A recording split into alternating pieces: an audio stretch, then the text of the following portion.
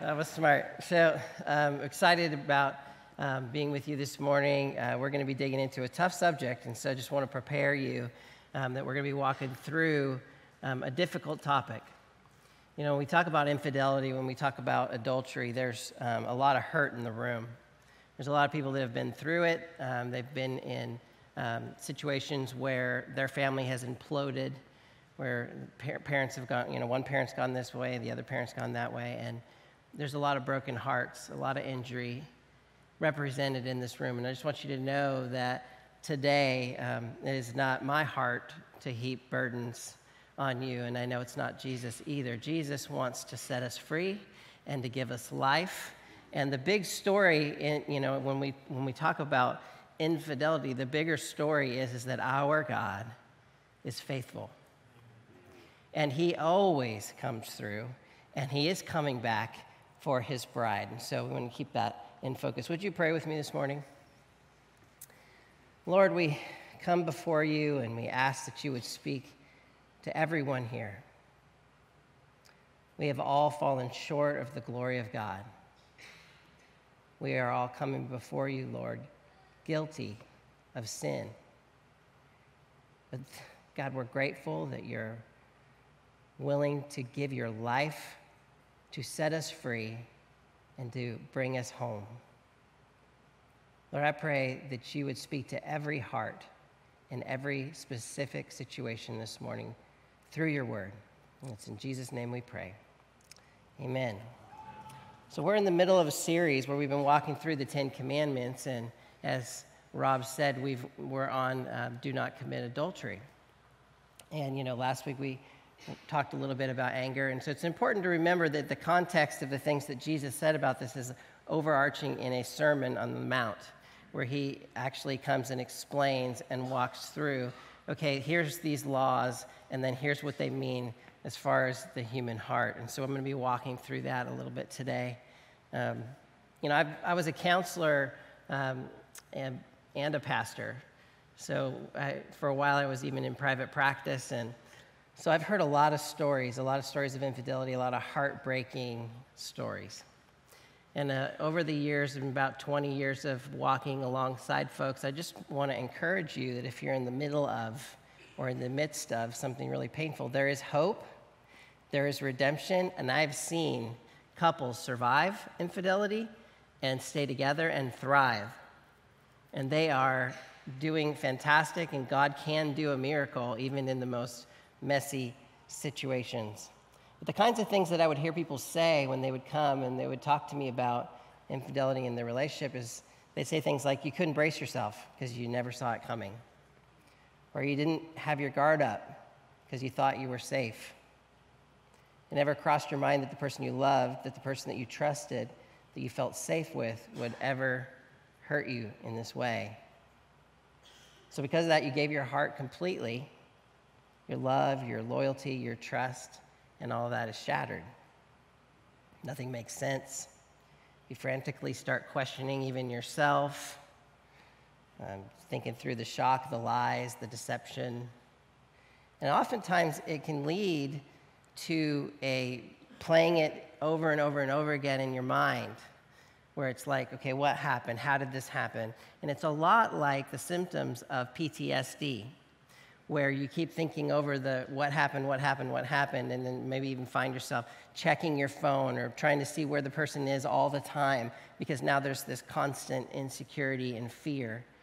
And it's traumatic.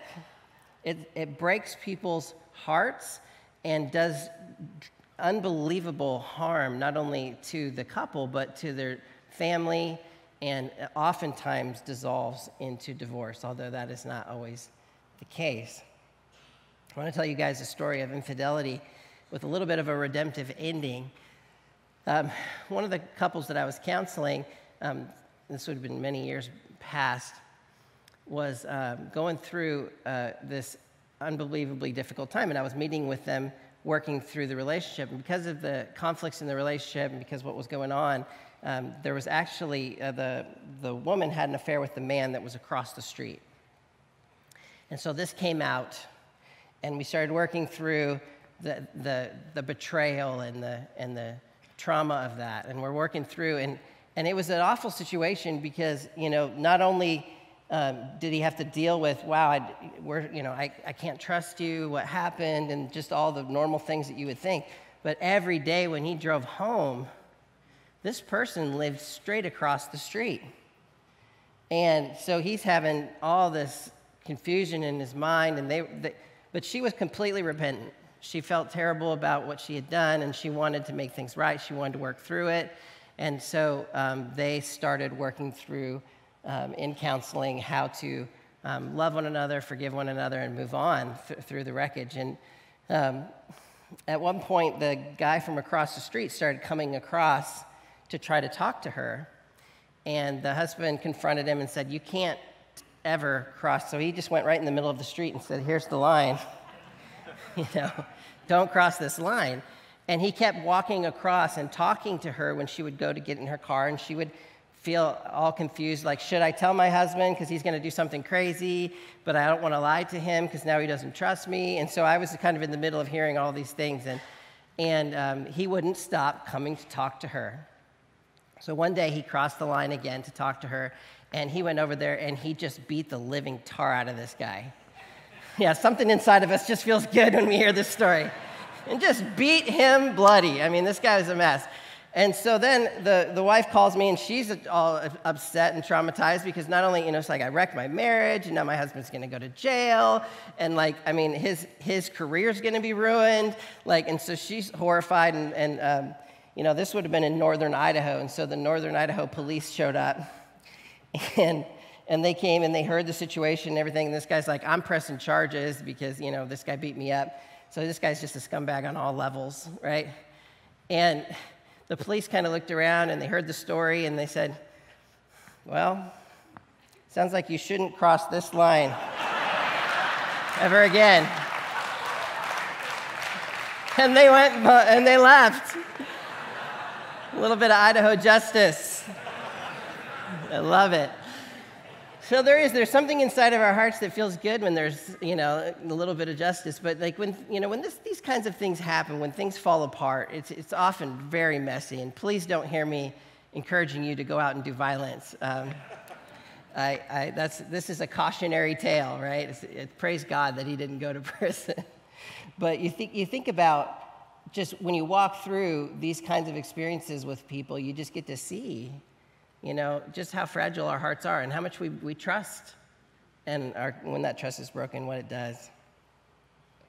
So marriage was always the original design. I just want to touch on this really quick. Some people are confused because they see that Abraham had more than one wife, or they'll see that David had more than one wife, and they'll say, is polygamy okay? Is this God agreeing with that this is okay? And the answer is no.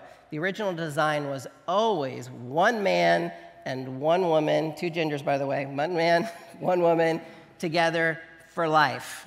That was the plan. And that clear plan in the Word of God was always the case. But whenever the breakdown of that happened because of sin, you will see that the results in Scripture of polygamy is always a nightmare. You don't have to explain it because it's obvious that over and over and over again, it is a train wreck, and that mess is really clear, and it's also clarified by God himself at the very beginning in Genesis, and also by Jesus in Matthew chapter 19. In Matthew chapter 19, verse 4, this is Jesus speaking. He says, "Haven't you read," he replied, "that at the beginning the Creator made them male and female, and said, 'For this reason a man will leave his father and mother and be united to his wife, and the two will become one flesh. So they are no longer two, but one.'" If there's any ambiguity there, there's nothing unclear about Jesus is affirming the institution of marriage. And when he speaks about marriage, it's such an important piece of culture, we take it for granted, that culture itself will fall apart without the institution of marriage. Marriage is such an important, integral part of what holds everything together, and it is an unbelievably huge gift that God has given us of clarity, which is this is how this should work. It's a covenant. And what is a covenant? A covenant is just basically you take an animal, and this would be this, that you can see this when God is speaking to Abraham, and he gives him this, he lays it out clearly. And in ancient cultures, this would have made total sense, is you take an animal and you cut it in half, you put half the animal over here, and you put half the animal over here, and you line them up in a row, and this makes like this pathway, and just blood everywhere, right? So just picture this scary, bloody, cut in half animals, okay? And a covenant is that we would agree on something, and then we would both stand next to each other and walk through that bloody mess and come to the other side. And then the understanding and the handshake would be, if you break this covenant, that's what I'm going to do to you. I'm going to cut you in half. That's what a covenant is. You don't hear it in a lot of wedding ceremonies, you know? But maybe we should. Because I think people are kind of forgetting what the vows are. You know, it's like the vows are so important. It's like, why are they in there? Why have we over time started, in history, collected these vows? Because people are the worst. People are terrible. They will do horrible things to one another. And we know that. So that's why the vows are sicker, even sickness and in health, rich or poor. Like it goes through until death do we part. It's so clear because you're making a covenant not only before God, but before people. You're saying that you are committing for the rest of your life to be with this person. And think about what a relationship is like that doesn't have that kind of commitment. When that commitment is not there, it just already is starting to fall apart immediately. When you do not have the commitment of marriage and the promise that I'm going to stick with you through thick and thin no matter what. And that's the covenant that God makes with us. And it's also the covenant that he expects us to keep in our relationships with one another. And so, you see it clearly in Matthew chapter 19, this covenant. And then as we keep going, we think about the reality is just that marriage is hard. I wish, to all the young people in here, I want to encourage you because it is very difficult and totally worth it to stick for the rest of your life and be married. But just everyone knows, right, in the room, that it is very hard to be married. And, there's a lot of research in marital satisfaction, marital happiness, and they've compiled it all. And you can track it pretty easily. It's not hard to track. It starts out, and it's really high. Marital satisfaction starts out. And then about, a couple weeks in, it's like, whoo. It's like, uh-oh. What did I do here? And what you'll see is that if you take all of not everybody's the same, but if you take all of it and add it all together, you'll see that on the chart, it kind of makes a big drop off right at the beginning. The expectations were here, the reality is here. And then over time, it starts to go up again, and then you have children, and it goes down, predictably. And you can't breathe, you can't sleep, it's hard, and then there's a long period where it's kind of in the middle there, and then it starts working its way back up to marital satisfaction, and this is time, it works its way up to here, and then you have teenagers, and it has another drop. And so you see this trend of life is hard, marriage is hard, but over the course, this is what a lot of people miss. This is when it really gets good. And it goes up, up, up, up, up. And in fact, the highest levels of marital satisfaction are at the end of the relationship because you are finally learning how to love someone. It takes a lifetime to learn how to love someone. And so I say that for grace, but I also say that for the reality, which is so important to remember, that it's like marriage is like fine wine. It's like the older it is, the better it gets. And so hang in there is the vision. Because you might go through some really low lows. But if you can just wait and hang in there, there's some really high highs on the other side. In the classic book, The Scarlet Letter, there was a woman who, she gets pregnant in her village. And everyone knew that she had committed adultery because she was pregnant. And so they gave her this big red letter A for adultery that she had to wear around. And we have some in the back for everybody that has committed adultery. Just kidding. I didn't think I could make a joke about this, but I did. So we're not going to be handing out any big red letter A's to anybody or big D's for divorced, right? You're divorced. So I just want to encourage you that we don't do that here. And it's important for you to know, because as we're heading into these subjects, So I have no heart whatsoever to put shame or heap shame on folks that have gone through all that. It's like, you go through that, it is punishment enough. And we're not here to throw stones at anybody this morning, and so you just need to know that. But what Jesus says on the subject is very challenging, and we're not going to shy away from what Jesus said at all. So let's go in Matthew chapter 5, starting in verse 21. This is what David preached on last week, which is talking about anger and murder. But in the context, it's important to look at it as a whole. So starting in verse 21, you've heard that it was said to those of old, you shall not murder, and whoever murders will be in danger of the judgment. But I say to you that whoever is angry with his brother without a cause shall be in danger of the judgment. And whoever says to his brother, Raka, shall be in the danger of the council. But whoever says, you fool, shall be in danger of hell fire. And go ahead and scroll down to verse 27. You've heard that it was said of those of old, you shall not commit adultery. But I say to you that whoever looks at a woman to lust for her has already committed adultery with her in his heart. If your right eye causes you to sin, pluck it out and cast it from you. For it is more profitable for you that one of your members perish than for your whole body to be cast into hell. And if your right hand causes you to sin, cut it off and cast it from you. For it is more profitable for you that one of your members perish than for your whole body to be cast into hell. Notice the theme as Jesus is speaking. Don't forget that this is all set in the Sermon on the Mount. And when he first gets there, there's just this huge mess of bedraggled people, just like this room.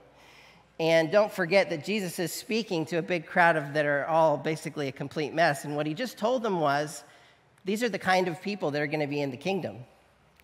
And that the invitation has now gone out to all the normal people that are a mess to now enter into the kingdom life. And so they've already heard some really good news, and then he comes in with some really challenging stuff, which is like, if you're even angry, you're a murderer, right? Jesus sounds mean. He's meaner than Moses, right? It's like, if you're angry, you're a murderer. If you look at a woman lustfully, you've committed adultery already in your heart. And you can watch the progression of what he's doing here, and I think it's important to look at the progression because no divorce starts anywhere but anger. Look at the whole progression. Anger, which leads to an internal murdering, whether it's external or not. That internal murdering is contempt, and that contempt is when you say, you're the worst, you've always been the worst, and you'll never get any better. That is the death sentence, right, to a marriage, is I am so contemptuous of you that there's no hope for you, it's over. And you can watch it actually progress from anger to contempt, right? And then from that contempt to kind of murderous thoughts, and then from there to lust, and then from lust to divorce as you watch the progression and the disintegration of the family. The family disintegrates from the inside out. It starts in the heart. And Jesus is making a parallel that the internal thing that's going on in your heart is the bigger issue. The external actions, right, that we do are actually a result of internal things that are already happening. So lust equals committing adultery in your heart. So what is lust exactly? As I was looking at the 10 Commandments, I thought it was interesting that actually one of the commandments, which is coveting, lists don't covet your neighbor's wife. And so what's the difference between lust and coveting? Well, when you covet, you just want something, right? But when you lust, what's the difference between that? Or what's the difference between lust and idolatry, where you look at something higher than you ought to, where you make something bigger than it is? The distinction is really clear. Coveting is when you want something that's not yours. Idolatry is trusting in something that's not God, wanting someone else's wife, for instance. But lust is different. Lust is dehumanization of a person into an object. The harm of lust is making a person who was created in the image of God into pleasure, which is harmful to them and harmful to your soul. See, lust begins in the heart, and it is not really necessarily sexual. Lust is the result of diminishing the value of what God created. God made them male and female. He created them. In his image, he created them. God made man and God made woman in his image. And when we lust, what we do is we turn that person into a thing. The truth is we're in an epidemic of pornography right now in our culture, and we have to talk about it. We have to take a minute and just really talk about the reality. Because in the past, you'd have to go to the store, you'd have to go find pornography, you'd have to hunt it down. And the odds of finding it and the shame of it being discovered, it was too easy. But now, it is accessible 24/7, 7 days a week, and in almost every single home. It's sweeping the country, and it's now become the major cultivator of lust in the developing world. And the dehumanizing effect of that just can't be measured. What that's doing to our brains, what that's doing to our culture, this lust culture, is devastating in so many ways we can't even understand. But the consequences of cultivating that lust and really intentionally pursuing it is devastating to your soul, it's devastating to your marriage, and it is devastating to the world. I'm going to give you some statistics. 25% of search engine requests are related to sex.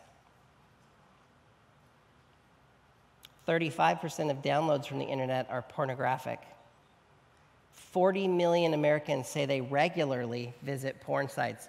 That's people who say, right, they do that. I can't even imagine. It's way higher than that, people that wouldn't admit, right, that they do that. 1/3 of all internet porn users are women. This is not just a men issue. Sunday is the most popular day of the week for viewing porn. I know, this is all hard to look at. In the past minute, over 80 million people in America visited a porn site in the United States. 80 million people in the last minute. I mean, pornography is not only wrong in and of itself, because that's bad enough, and the harm that it does to your relationships, the harms that it does to you, but it is being complicit in sex trafficking. See, pornography is the advertising arm of the sex industry. It is the advertisement for sex trafficking. Sex trafficking is 100% connected. See, this is very clearly prostitution starting in the mind, leading ultimately to the heart, the degradation of human beings, and then ultimately to slavery. See, this sin is becoming so common and so infiltrating into homes that we have to start figuring out as a church, how do we push against the tide of this problem? Because it's an epidemic. So when we dehumanize somebody, when we make them into an object of pleasure rather than a person, that's the real problem of lust. You know, Christians have been ensnared in this as well. A recent study showed that approximately 50% of self-identified Christians say that casual sex between consenting adults is always or sometimes acceptable. This isn't just somewhere out there. Just this past week, 18 men were arrested in Spring Hill for soliciting sex with a minor. Now, 18 men arrested in Spring Hill alone. That's just who was caught, let alone all the people who are doing all kinds of horrible things that you can't even imagine, and it's not illegal. You see, this is literally tearing down the very bedrock. It is actually a cancer that is destroying the very fabric of marriage, relationships, and ultimately it is really going to harm the next generation if we don't get a handle on it. You know, most Christians would not allow their teenagers to go into their bedroom, shut the door, and lock it with their girlfriend in there, would they? I'm pretty confident to say that most of the people in this room would not allow their teenagers to do that, I hope. But that's what you're doing when you allow the cell phone in there. See, the technology is dangerous, and we have to start looking at it and admitting, like, what's coming into our homes through television, what's coming in our homes through cell phones, what's coming into our homes is dangerous. And we have to figure out ways to filter it. There's a software out there called Covenant Eyes that you can get that actually will send a report of everything that you looked at once a week, and anything that's troubled, it flags it, and it sends it to whoever you want it to be sent to that would hold you accountable. There's this software called Circle for your family that you can put in your house that actually filters a lot of the pornographic sites out, and then also you can choose what your kids can and can't look at on their cell phones. Now, there's always a way around all this stuff, and the technology is constantly changing, but the reality is that we have to find ways as a culture to get smart about how do we put some limits? How do we put some protections in place for our kids and for our marriages? So what about people who are actually right now in this room and they're just trapped in an addictive sexual sin? I know that there's people in here that are, they're not just struggling with this, they are addicted to it. And I just want to give you some encouragement and it won't sound like encouragement. The encouraging word is, you're not going to get out of this by trying harder. It is only by the power of God that you can be set free from addiction. So you're going to need God and you're going to need help. So reach out and get some help. God, Jesus goes on to talk about remarriage in verse 31. Furthermore, it has been said, whoever divorces his wife, let him give her a certificate of divorce. But I say to you that whoever divorces his wife for any reason except sexual immorality causes her to commit adultery. And whoever marries a woman who is divorced commits adultery. Now, this is a hard passage, and I know that there's a lot of people who have been divorced and remarried in this room. And there's 1,000 stories, right? Because we can screw this up 1,000 different ways, believe it or not. And so it's hard to have a cookie-cutter conversation from the stage about how do we handle each situation. And I know that each one really needs to be looked at individually. I've heard it said that it takes 3 groups to get married. It should take 3 groups to get divorced. The 3 groups would be a couple, right? You've got to have a pastor or a church, and you've got to have the state. And what happens is people are getting divorced and they're skipping the church. They'll break with irreconcilable differences in their marriage. They'll go to the state and they'll do all the legal work, but they don't come to their church and sit down with the pastor and say, do I have biblical grounds to do this? Am I doing the right thing? It takes all 3. And so I want to encourage you that when you're walking through something really hard, that you're going to have to reach out and get some help to know how to navigate that situation. There's a lot of crazy situations of abuse, of neglect, of just more than you can imagine. And so we can't cover each subject specifically, but what we can do is have grace as a church and not be the kind of place that throws stones at people who are walking through something really, really hard. We need a lot of love and a lot of mercy and a lot of support for folks that are going through difficult problems in their relationships and in their marriages. In Corinthians, 1 Corinthians chapter 7, Paul actually walks through some circumstances where people are abandoned in the relationship, and he's explaining it as a grounds for divorce, that when you are basically abandoned, you can actually come alongside and walk it out. I'll read it. To the married I give this charge, not I, but the Lord. The wife should not separate from her husband, but if she does, she should, remain unmarried or else be reconciled to her husband, and the husband should not divorce his wife.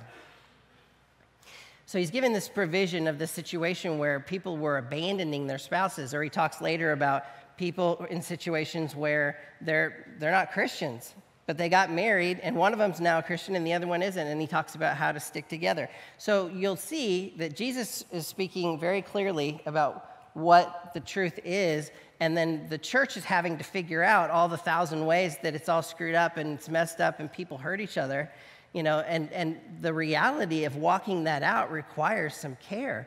and some direction and some guidance. And I want to just encourage people that are walking through that, please don't walk through that alone.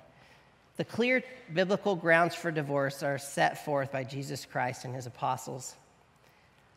And those two are sexual immorality and desertion.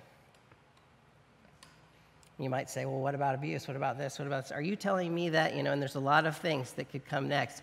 And that is why I want to encourage you. It's so important that you don't try to figure that out yourself, that every situation is going to look a little bit differently. And I'll tell you right now, it is so important. This isn't desertion. It's so important to separate, whether even that's separation in your home or even separation outside of the home in certain situations, to get safe, to get help, to clarify what's going on, because people can harm each other terribly, and you shouldn't just keep staying in that situation. You need to get safe, you need to get healthy, and the goal should be for reconciliation if it's possible. It is always our heart at Grace Chapel when we're coaching people through difficult times that there would be reconciliation. That's our goal, that's our hope, that's our heart. But the reality is that that's not always going to happen. Sometimes it's just going to fall apart and it's going to be so shattered it cannot be put back together. And the reality of that takes some wisdom to walk through as well. So don't forget that the law is the pathway. It's the clear way through what we're talking about. And the cliffs are license. Just get divorced for any and every reason, right? And the other cliff is legalism. Let's try to figure out, like a big math problem, how to basically shame people that have made mistakes or are in a mess. And we don't want either of those. We really want to walk out what Jesus is saying here. So separation could be a really important tool in the process of reconciliation. I want to encourage people that when you do consider a separation, have a pathway for how you are going to reconcile before you separate. Get some coaching on what that separation could look like so that you can actually come around the other side and get back together. And don't use this as an excuse to separate just so that you can desert your spouse.